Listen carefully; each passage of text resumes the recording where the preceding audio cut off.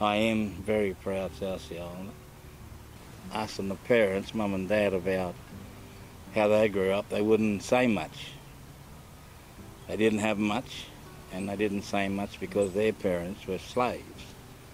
It's surprising that not a lot of people knew about the history of the blackbirding days. They came from Kura, Tanna, Abrim and Pentecost, the South Sea Islands, but most would die here in Australia, and most would die young. They were known as Kanakas. Some came willingly, but most were kidnapped, plucked from their island homes and shipped to Australia to be exploited as cheap labour. The trade became known as blackbirding, and in the 1870s, some ships' captains were charging plantation owners £7 per man. Many were branded, most were flogged and treated little better than slaves. These are the little houses they built for themselves. When we were growing up in Joscali, we didn't think anything about our heritage. We knew we were South Sea Islanders. We knew a bit about our history. The old people didn't tell us a lot. It wasn't until in later years, we realised what the history was all about. And then, it's more important for us now to find out who we were, what our origin was. And that's when we got interested in going for recognition. That happened just a few years later, down the track. It all began in 1970s, apparently. I wasn't involved at the time.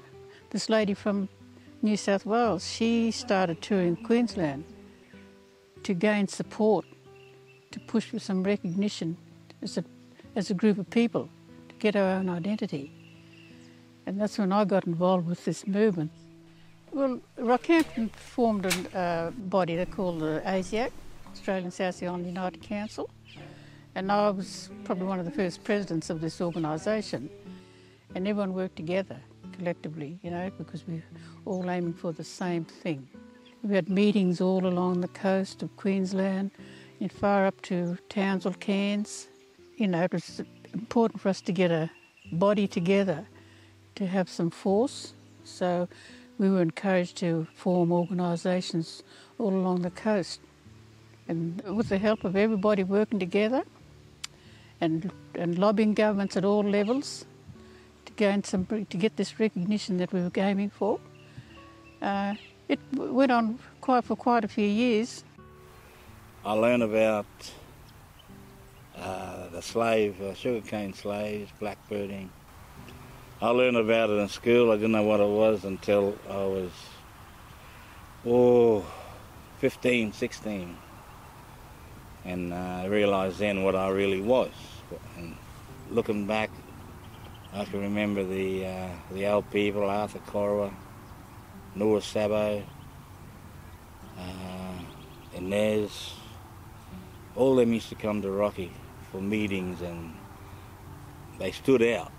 They stood out as leaders. Normie and Grace Anaway, all the people up north, Bowen. And it's sort of, you wanted to follow them, and that's how you got yourself into it, because they made sense. But they didn't harp on being slaves, they didn't harp on being the grandson or sons of slaves. They worked it out themselves. So you got to do better for yourself. And that's how they got on with life and passed it on to everyone. In 1994, when the federal government officially recognised South Sea Islanders as descendants of the blackbirding days, and that was a big plus for us. Then at least we had some identity. If I stay here any longer, I'll shed tears, because it's a great day, Islanders, to rejoice.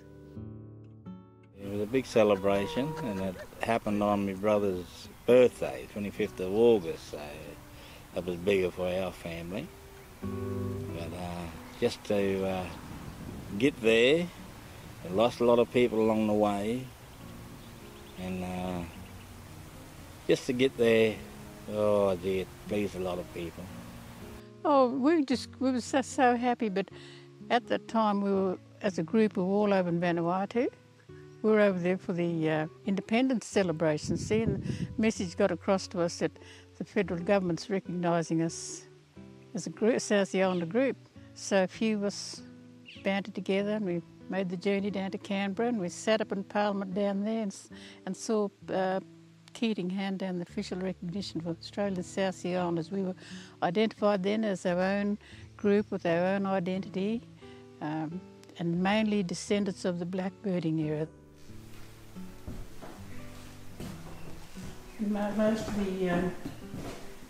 the people that worked over there on the sugar plantation over at Farnborough, up north of Yeppoon. Well, we think about the coming generations, the up-and-coming generations, you know. We do this much for them. We hope now they can go through their life knowing who they are and can identify who they are. My main message is to them to just think about where they've come from and appreciate what's been done for them, and that they'll go on in life and always make good impressions, serving their communities and their people with pride. Upside down.